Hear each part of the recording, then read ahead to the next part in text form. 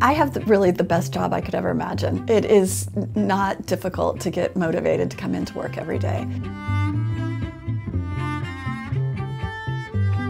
My lab focuses on neuroscience. We're interested in how the brain works.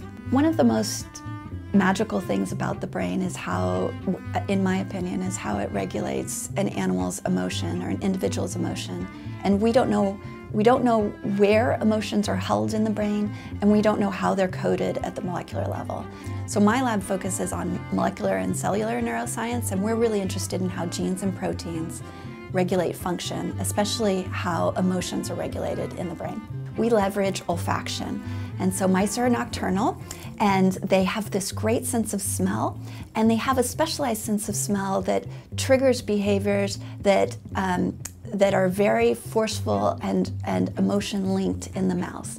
We've been able to really follow the circuit and be able to see where the emotion is encoded. And if we understand how the emotion system is working properly during normal behavior, then we can start to address what's happening to it when it's dysfunctional.